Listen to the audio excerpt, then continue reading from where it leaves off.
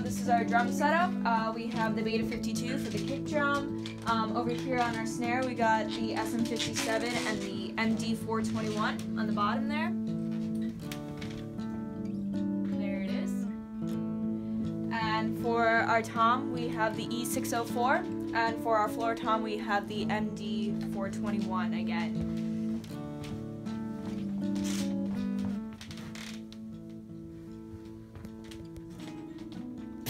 And then for our overheads, we use the KSM 44s in a spaced pair configuration.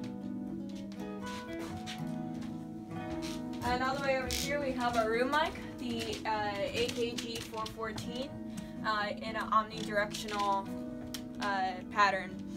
We chose most of these mics because, you know, they're reliable. We've used them before. We know what they sound like, and we know that they would really help achieve the sort of drum sound that we're going for.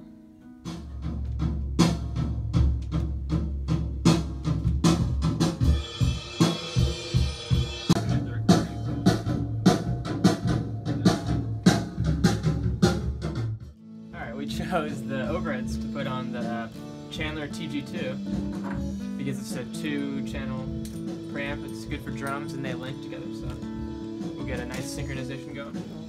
And then we put one of the snares on the Focusrite just because we thought that'd be a good sound for snare, and the other snare bottom on the Portico. Everything else is going to the C24, and then we also have the kick on the UA up here to get a bit of different sound.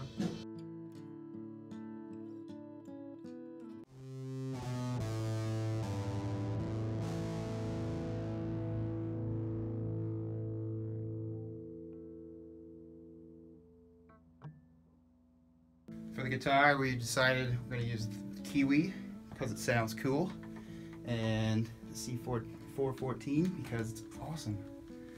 And that was going to be pointed towards the hole, and this one towards the 12th fret.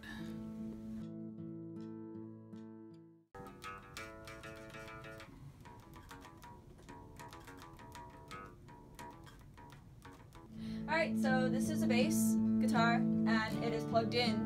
And as you see, the cable is going all the way over here to the Daking preamp.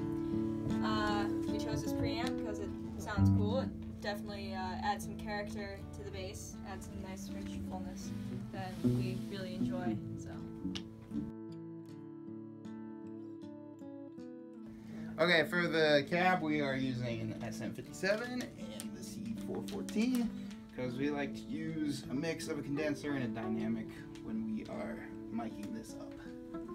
There's our DI box right there.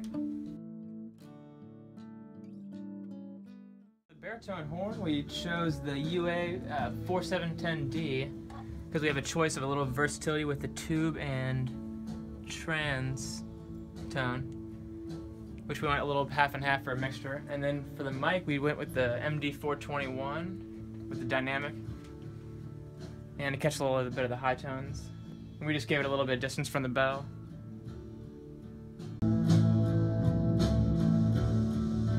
Honestly, we should just keep playlisting these, like, just so at least we have, like...